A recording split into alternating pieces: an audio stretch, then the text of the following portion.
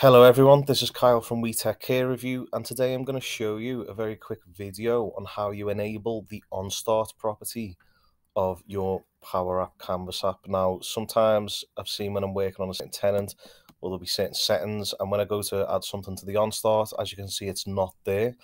And how we can quickly enable that is if you just come to settings at the top, and if you scroll down and you'll see here, enable the app OnStart property. Now they've put a description here as to why they removed it, but you can still just turn that back on if you want to use it. So if I just switch that on here, it says here you need a full page refresh.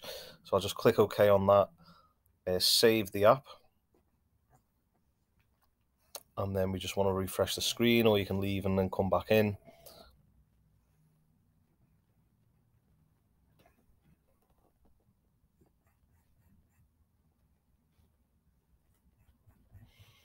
Now if I come to that app, there you can see the OnStart properties now showing.